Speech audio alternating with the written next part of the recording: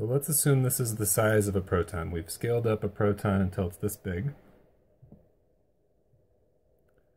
How big would a neutron be? That's the mass of our proton. What would the mass of a neutron be? Would it be the same? Would it be bigger, smaller? Would they be close? Would they be far apart? So it turns out that a proton and a neutron are about the same. If we get technical, then the mass of a proton is usually just smaller than that of a neutron. But for the most intents and purposes, they would be about the same size. Now, a proton and a neutron actually change the mass a little bit when they stick together and form nuclei. So we can't say definitively how much the mass of one proton or one neutron is all of the time. But we do have a kind of a sense of they're about the same size. Now, let's say we take our proton and our neutron and we put them together and we form a nucleus. How big would an electron be? So if we're going to compare the size of a proton to an electron or a neutron to an electron, what would that comparison look like? Most people will say the electron is smaller, but how much smaller? Would it be, this big? Would it be this big? Would it be super tiny?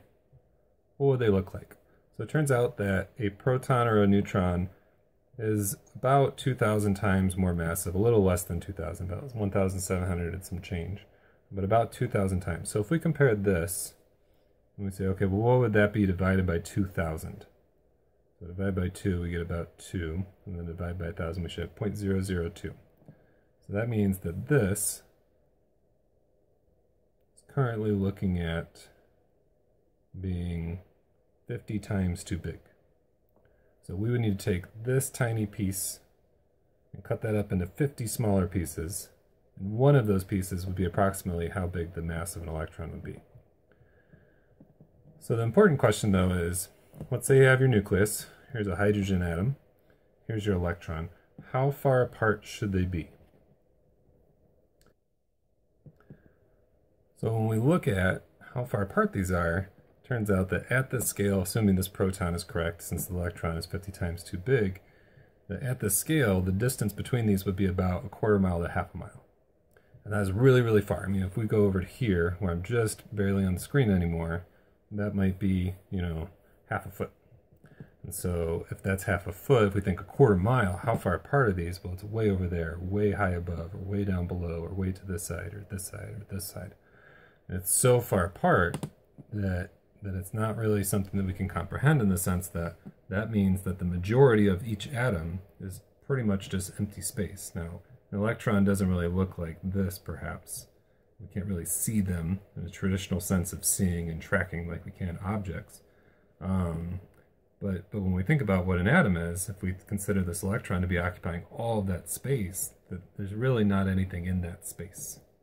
And so our view of an atom is really skewed, because we see a whole bunch of atoms all stuck together, and we don't really get that full sense. When I tap on this whiteboard or on this mass balance, or even on the Play-Doh, that sense that 99.99% of this is just empty space isn't apparent at our level, at our macroscopic view of things. But if we get down really, really, really close, then all of a sudden that changes. So here we've got 7 pieces in the nucleus. 3 of these are protons, 4 of those are electrons. So I'm going to take some notes here. There we go. So we have 3 protons, 4 neutrons, and then I have 3 electrons. So what I want to talk about next is, how do we take that and we kind of communicate that? It turns out that when we view the atom, for a lot of physicists and chemists, we view that nucleus as being kind of one thing. And so a lot of times we take all the pieces that are in that nucleus and we communicate all at once that there are 7 things. And so that 7 becomes something that we call the mass number.